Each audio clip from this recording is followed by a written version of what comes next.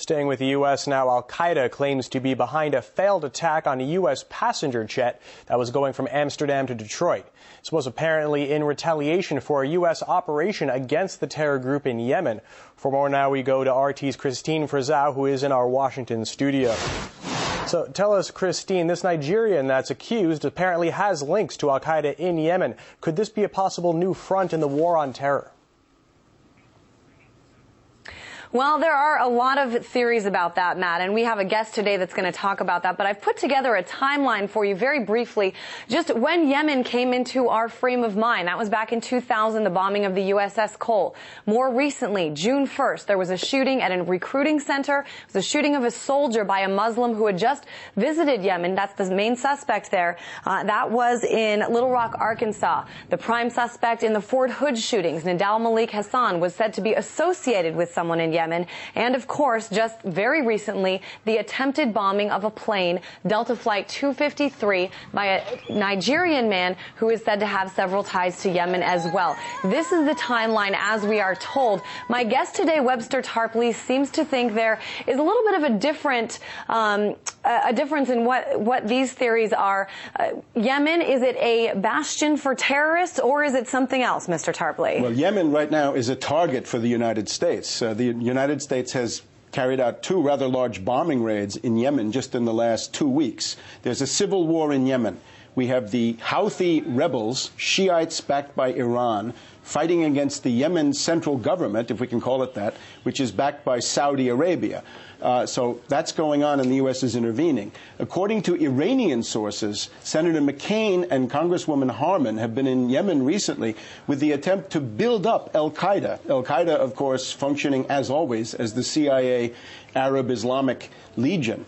The connection here is that they're trying to build up a presence of Al-Qaeda in the Arabian Peninsula, a creation wholly of the U.S. intelligence agencies, so that they can play Saudi Arabia against Iran and fight against both. There's a strong current inside Saudi Arabia that would like to break away from the U.S. protectorate. You also have some different theories about this suspect in the most recent attempted bombing on the airplane. We are told that it's a Nigerian man who is associated with Al-Qaeda. You're saying there's something that we're missing here. Well, the fact is that this is a protected patsy. In other words, this is a puppet. This is somebody who's an asset controlled by U.S. intelligence.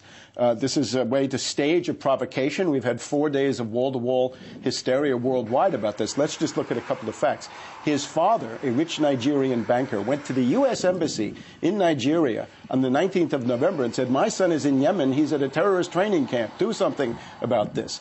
Nevertheless, the son is allowed to buy a ticket in Ghana, paying cash, $2,800, for a one-way ticket. He can get on the plane in Nigeria after entering Nigeria illegally, and when he gets to Amsterdam, he's apparently, I think, a mental deficient who can't make it from one gate to another. So according to an eyewitness account, there's a well-dressed Indian man who brings him to the gate for the U.S. flight and says, my client here, or my friend here, doesn't have a passport. Get him on. He's Sudanese, and we do this all the time. So you're saying there's no way this man should have been able to get on board the plane if he was, in fact, all the things that they're saying. What we need Real quick, I just need to wrap this up. Your very quick comment on the new axis of evil. Yeah, the new axis of evil is what we've heard all over the weekend and now from Obama today. It's Afghanistan, Pakistan understood as one thing, Somalia, and then Yemen. And I would say in terms of countermeasures, it's time to install a mole detector at the CIA and the FBI and fire